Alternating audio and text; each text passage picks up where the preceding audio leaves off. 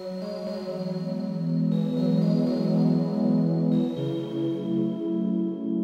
everyone and welcome back to the channel. In today's video I'm going to focus on Workspace Overview and how you can customize your layout.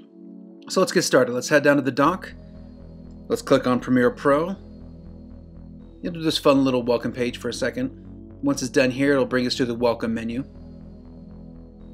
Here we are. So this is the welcome menu. You see this every single time you open up the program.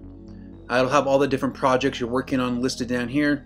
And like I said before, you can have 1, 2, 3, 4, 5, as many as you want, and they'll be listed just down here. So we're going to click on our starting out project, the one that we started last video.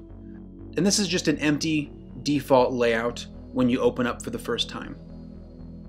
And like I said before, every time you activate one of the panels, it'll turn blue. Always pay attention to that because sometimes it's easy to not have it clicked and certain features won't be available in that panel. That being said, I want to move on to customizing your layout.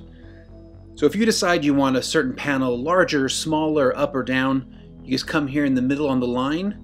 You'll see the mouse will go from the point to this kind of sidebar that has a left and a right. You just click on it. You can drag it whichever direction you like. Do the same thing on the bottom. You can drag them up and down.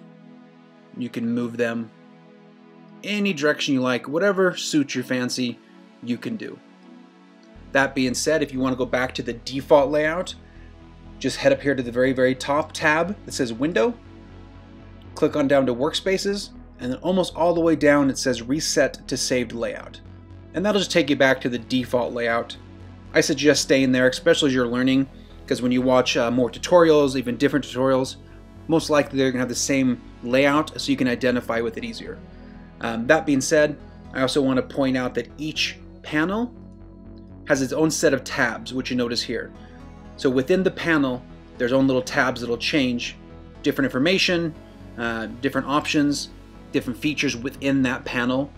Same with the source panel. It's got little tabs. They all have their own version of that. And like I said, whichever one is highlighted blue, that's the tab that's activated. One more thing before we go. I want to point out, once you're kind of down the line in your edit, your movie making, your video, whatever project you're doing, and you get to a different stage, when you go to like color correction, or if you want to work on the audio, if you want to work on titles and graphics, effects, up here in the middle on the top, there's its own set of tabs. And these are all preset layouts for those different categories. So for example, when you're importing stuff into the project panel, and you have a lot of items, you can come up here to where it says assembly because you're assembling them together, click on it, and it changes the layout. So it makes this window much larger, this panel much larger. And so when you're importing tons of footage, videos, music, you have space to organize it. And then when you want to get started with the actual editing itself, go to this next tab, editing. It goes back to the default one we saw. This for the most part is the best layout for editing. But then when you want to start color correcting or color grading, the tab next to it, color, it just organized the layout to benefit that specific task you have at hand. Right there, if you want to do effects, it'll redo that. When you switch to work on the audio, it switches to the layout best for audio, graphics, and so on. Once again, the one used the most is the traditional editing tab. This is the basic layout used the most. So in this video, we've covered how to customize your layout, how to reset it back to default, and we've kind of touched on the different tabs within each panel.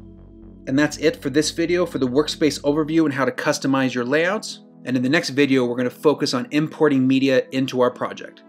Thanks for watching. We'll see you next time.